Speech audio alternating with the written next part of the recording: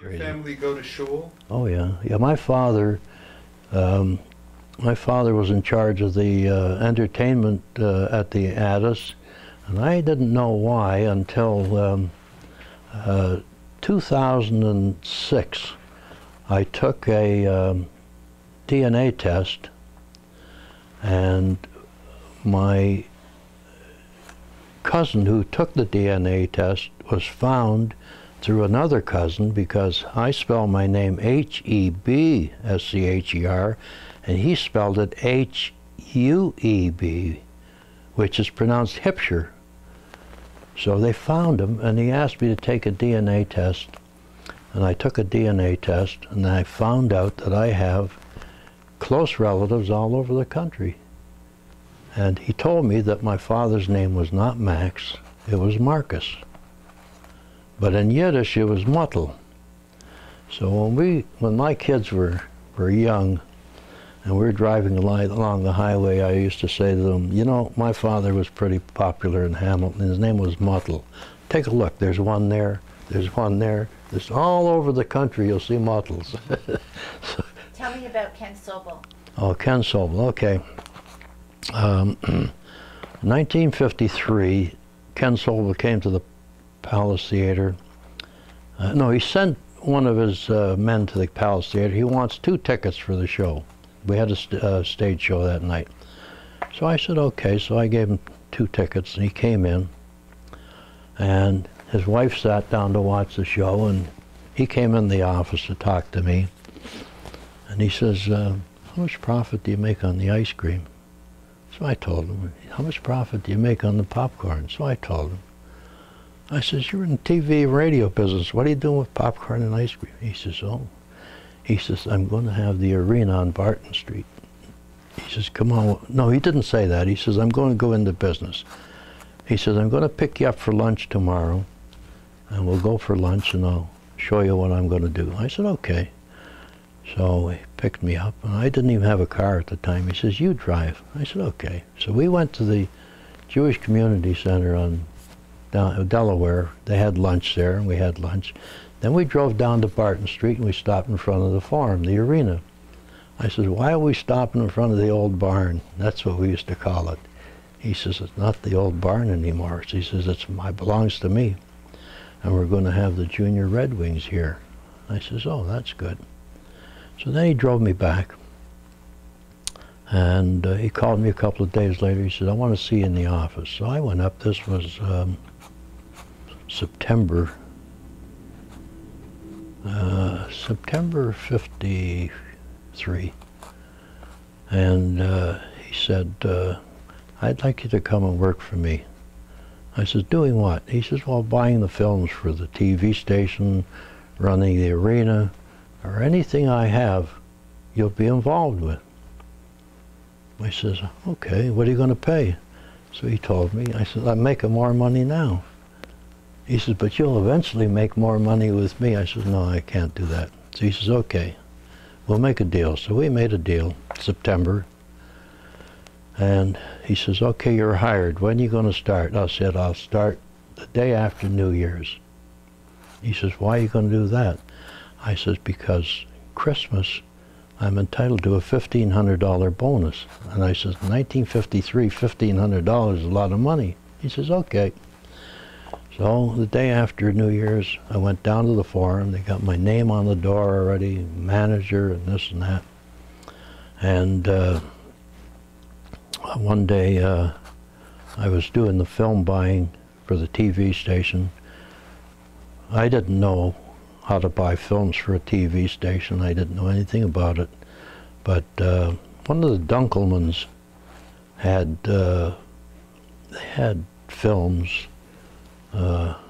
They had about 250 films, and they came down to see Ken Sobel, and he says, I don't know about movies, we'll take you to my movie man. So they came down, we sat in a restaurant, and he showed me the movies. Well, they're okay, you know. In those days, in the 50s, there were good movies.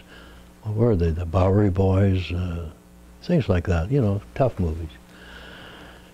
So I said to him, if you deliver the 250 movies in good condition to us for 10 years, we'll have them. We'll give you $50 a movie. So Ken Sobel's kicking me under the table. I said, you get cash when you bring the movies. He's kicking me under the table. So the guy says, you got a deal. So I said, shake hands with him. Sobel says, no, you shake hands with him. So anyway, we got 250 movies in. We stored them at the Forum, and we started to play the movies. So Ken Sobel said to me, what are you doing? He says, 250 movies, that's a lot of money. I said, look, you're going to play them 5 or 6 times. It's going to cost you $5 to play. If you have a strike here and everybody walks out, I'll run the projector and play movies 24 hours a day. He says, oh, good deal. After that day, he never once asked me how much I'm going to pay or what I did with the movies. Never. Never asked me a question. Just said, good movie last night, or something like that. So now he asked me to meet him at the TV station. He says, we're going to take a ride. So we took a ride out to Governor's Road. There was a stationery store in Hamilton by the name of Smith. And he owned 110 acres out there. He had a horse farm out there, but he had no money. So Sobel said to me, I want to buy this property. I said, what are you going to do with it? He says, eventually I'll do something with it. I said, okay. So he paid him $30,000 for 110 acres. Let me just pause. Do you know what piece of land he's talking about? Yeah. Do you? The think Bar so. 11 Ranch. It's across the street from me, across the street, Senator Holmes, all those new, that Right. subdivisions. It's Across the street from what? where I live. Oh, you live I live up Governor's. in the section across the road where they built the new school? Yeah, I live on that side of the street, and Ken Sobel owned the other side of the street. Yeah. No, he owned that side of the street He owned too. both sides of the street? Yeah, but what they do with the houses where that school is being built? There were no houses. Oh, there weren't. Okay. I'll tell you the story about that one too. So, bought the property, went back to the office, and he says, now, I'm going to open an account called KDS Commercial Enterprises, which is Kenneth David Sobel Commercial Enterprises. I'm going to put the money in the bank. You'll be able to sign. You buy every piece of property that's connected to what I just bought. I said, okay. So I was going out, and I was buying. Joe Agro was in real estate at the time, and he was my real estate agent. We went out, and we bought properties, 18 acres here, 20 acres here, and then there was a chap that owned a house, and Joe went in and spoke Italian to him. He didn't want to sell, so Joe said, you know, this is your second wife. If you pass away, her children are going to get your money, so you should sell now and give the money to your children. He says, good deal. So we bought that property. Then across the road, I forget how many acres there were, but I bought that property too. I bought it in my name and then transferred it to his name. So one day, Jack Wilson, the public utilities from Dundas, phoned me, I want to see you out here. I said, okay, Jack, I'll come out. So I went out, and he says, I want to build a water tower out there. You see the water tower? I says, how much space do you need? He says, about ½ an acre. I said, what are you going to pay? He says, $1. I said, okay. What are you going to do for me? He says, just ask. So I said, I want a circular driveway here. He says, okay. And I says, across the road, the Bar 11, in the main house, we don't have any running water. It's all well water. He says, I'll do that. Put a hydrant out in front, ran the water in, very cooperative. Sobel said to me, what are they building in the back? I says, a water tower for Dundas. How much they pay you? I says, $1. You're giving away bargains, are you? I says, no, that's part of the deal with the city of Dundas. They'll look after us. Says, you got water in the house now? He says, yeah. Sam, So, when you bought these properties, everyone knew you were Jewish?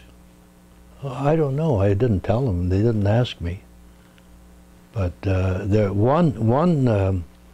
one place we went to was called DeLawtonville, and she was in the back, and I found out that she was divorced. So Joe and I walked in there, and Joe said to her, I'm a real estate agent. He says, wouldn't you like to move to the city now? She says, yeah, I would. So he made her an offer, and she accepted it right away. I don't know if anybody, they knew Ken Sobel was Jewish. I mean, everybody knew that. But wasn't it the case that Jews could not own property in Westdale? that's right. This happened in the 30s, but we're talking about 1954 already, 1955, 56, and that. I see. So the next property we bought, oh yeah, so one day, I don't know, you can cut this out if you want, but I have to tell you the story. One day, Ken Sobel got a call from the Dundas Police Department. He says, you know your property across the road with the circular driveway? He says, yeah, I know it, I own it. So somebody was running a red light district up there. She didn't know that. The phone's down. Sam, I want to see you. I go up. He said, you know what's going on in the crossroad from the Bar 11? I said, no. I says, I rented it to a lady from Montreal. He says, well, they're running a whorehouse over there. I says, oh, I better go and get her out, but she owes me a couple of months' rent. He said, well, take it out and trade. He was okay, you know. So. Were there ever, Sam, to ask the question bluntly, were there ever any Jewish hookers In Hamilton? in town? Well, I didn't subscribe to them, but there were. Yeah, there were. So anyway, Ken Sobel said to me one day, he says, Lady Eaton Rolls Royce must be for sale. He says, I like that car, I want it. So I said, okay. So I got a hold of somebody and I says, we want that Rolls Royce that Lady Eaton had because it was a nice big gray one. Did you see the $1 million check in there? I'll tell you that story in a minute. So we got him the Rolls Royce, and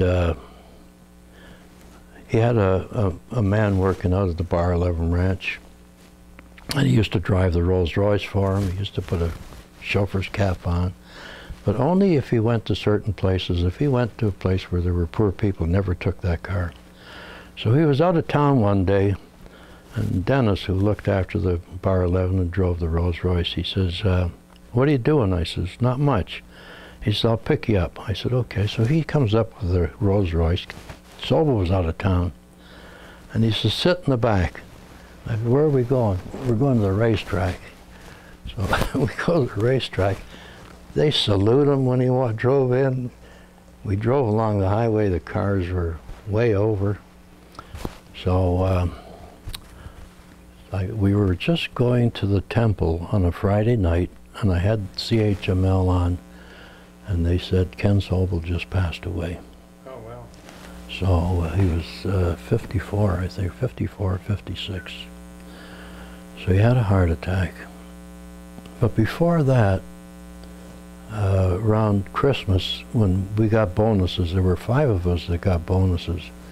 He always wanted to sign the checks before. So he signed the checks that afternoon. He died that evening.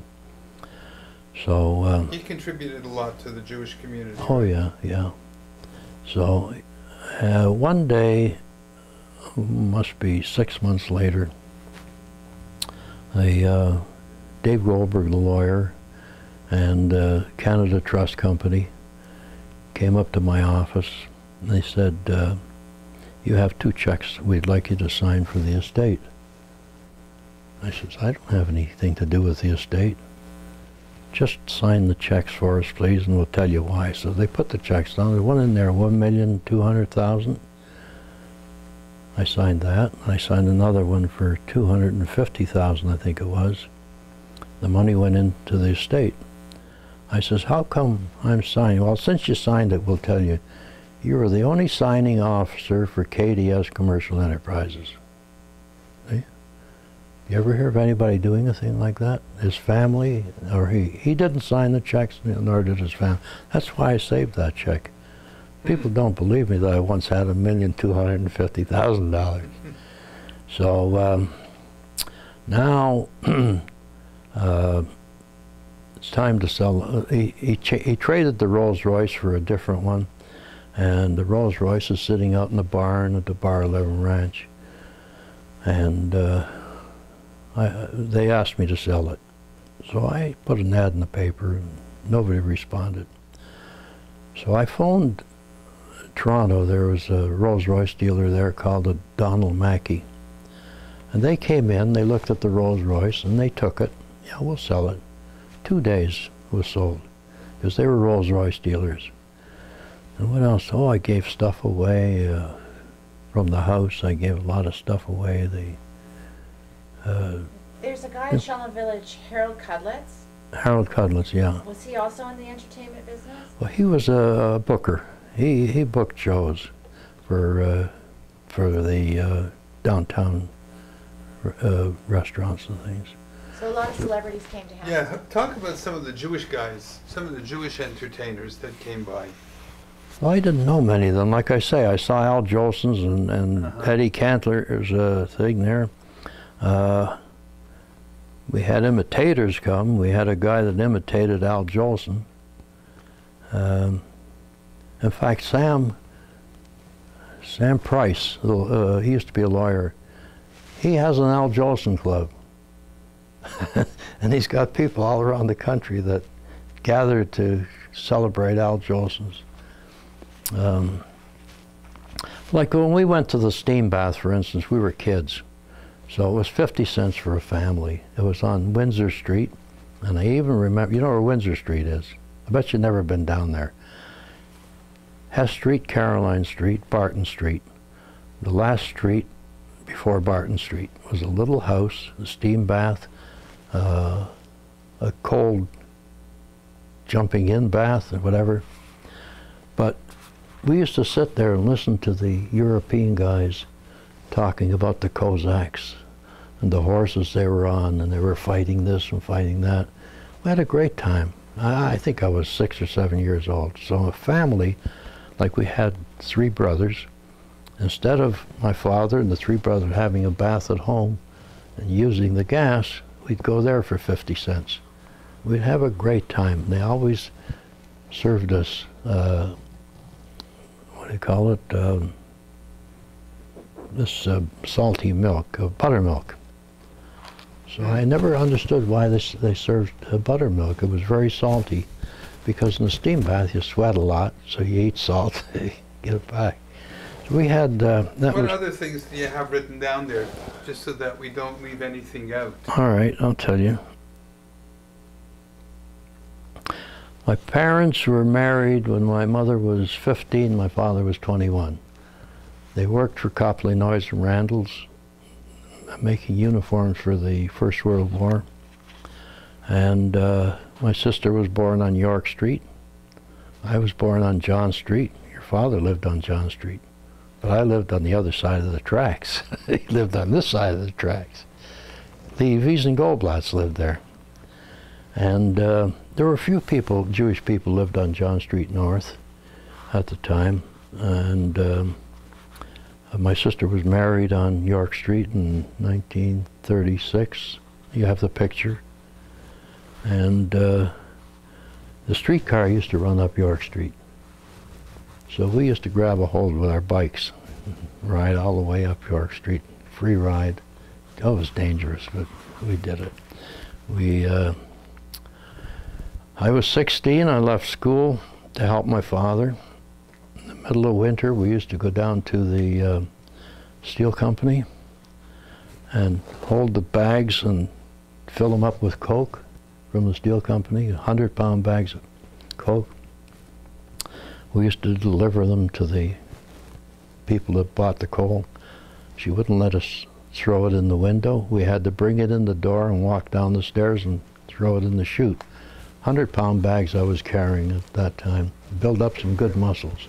Yeah. So it wasn't easy times during the Depression. Then the inspector would chase you around because if you had too much weight, you would get fined for it. I have a couple of interesting things here. There was a guy in Hamilton called Philly Alter. He was a boxer. He was a good boxer. Jewish guy. Yeah, yeah. Oh yeah, 1930s, Ada Lightstone. I don't know her married name, I forget it now. She was married to a doctor, he passed away years ago. She was the first Jewish teacher at Hess Street School. And Hess Street School had 40 former students enlist into the services in 1939 to 44. There were 40 of us. Today there were 5 of us left. There was one Jewish girl. She was in the Navy, and she's gone. And they're all gone now except 5. 5 are left. 2 of my brothers were in with me, they're gone. And all these people lived in and around York Street. York Street, Cannon Street, Caroline Street, Ray Street, Pearl Street, Peter Street, Hess Street, all around there, 40 of us. I mean, we didn't go to school together, like we went separate times. So there are maybe 5 or 6 of us left out of the whole gang. So I think I'm the oldest. No, Norm Levitt's the oldest. He's 92. So, oh yeah. I used to go to Bolsolowski's for lunch. And Milton Schwartz was the Jewish undertaker. And when he walked into Bolsolowski's at noon, some guys went out the back door, some guys stayed there. We knew there was something up. He says, I need 4 pallbearers. Could you imagine that? Jewish person dying, and he needs 4 pallbearers. There were 2 there. There were some family females. They couldn't be pallbearers. But there were 2 relatives, so they're all together sitting in the chapel. We're 6 people. So I volunteered, I think, 3 or 4 times. They said it was a mitzvah. You know what a mitzvah is.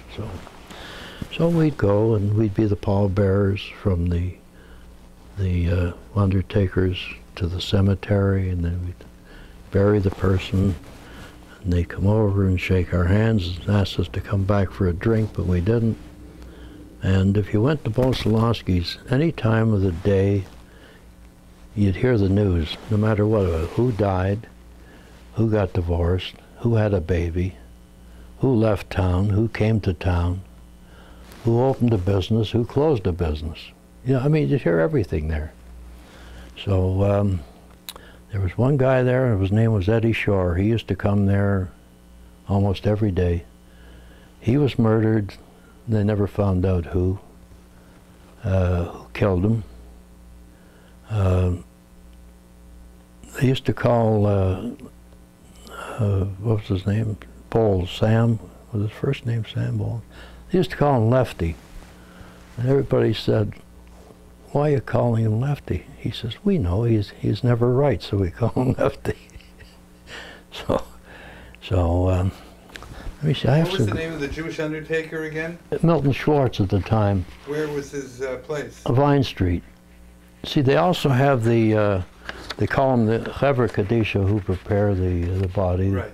The women have women, and well, Goldie, who lives across the hall, Goldie Robbins, her mother, her sister, they're all doing the job.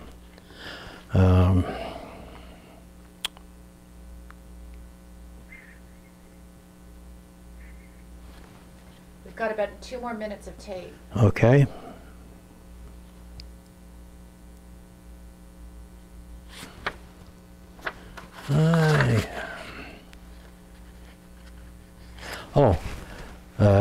Rocco Perry came into the store one day. My mother says, we're going to close for a week, so if you need anything, get it now. Why are you closing for a week? We're going to a wedding in New York. How are you going? She says, by train. He says, no, you're not. He says, my driver will take you to New York and bring you home. She says, no, Rocco. We go, no, I insist. Well, the driver pulled up. My parents got in the back of the car. There were two guys in the front talking Italian all the way. Drove them to where they were going to stay with my grandmother in New York. They went to the wedding. They came back the day they were supposed to and brought them back to Hamilton. And Rocco Perry didn't take 5 cents for it. He wouldn't. He was good to a lot of Jewish people. Even though they didn't buy his booze or anything, he was still good to Jewish people. And nobody ever found out what happened to him.